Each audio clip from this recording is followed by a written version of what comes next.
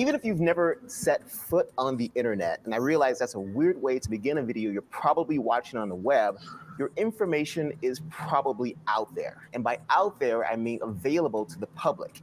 If that concept makes you nervous or concerns you in any way, then it probably should, because you never really know who has access to your information or how they're going to use it. There's no reason to panic, though. I'm going to show you 5 ways to remove at least some of your information off of the internet. First, delete your social media, shopping, and web services accounts. In order to delete these accounts, you'll have to go to your account settings or account management page, and it's sometimes under privacy or security. Look for an option to deactivate, delete, or close your account. If for some reason you can't find one of those options, Google how to delete followed by the name and type of account, like how to delete my Amazon account. You can usually find some clear instructions on how to do it. If for some reason you can't delete an account, change the info in the account to something other than your actual info. Change your name, your address, your email address to something fake and or random. Tip number 2, remove yourself from data collection sites. Now, there are these sites out there that collect your information, then use that information in order to sell you stuff. They have names like Spokeo, People Finder, and Crunchbase, among plenty of others. Now, you could search for yourself on these sites and deal with each site individually to get your name removed. The problem is the procedure for removing yourself from each site is different and sometimes involves sending a bunch of faxes or filling out actual physical paperwork. An easier way to do it is to use a service like Delete Me at abind.com. For about $130 for a 1-year subscription, they'll jump through all those monotonous hoops for you. They'll even check back every few months to make sure your name hasn't been re-added to these sites. Tip number 3, remove your info directly from websites.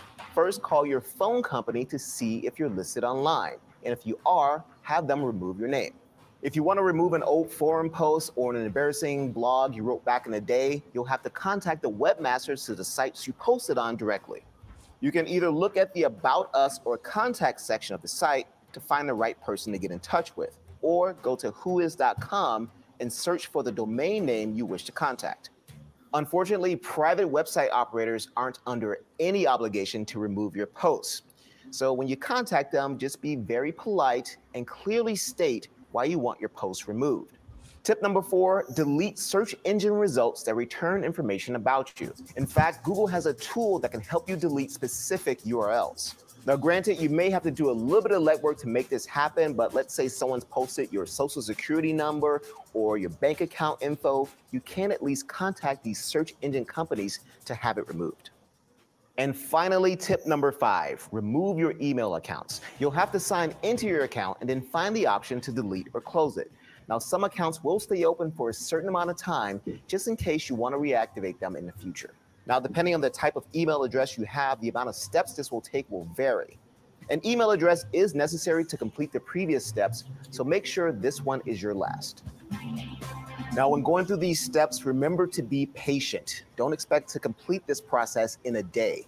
Also, you'll have to accept the fact that there are some things on the internet that just can't be permanently deleted.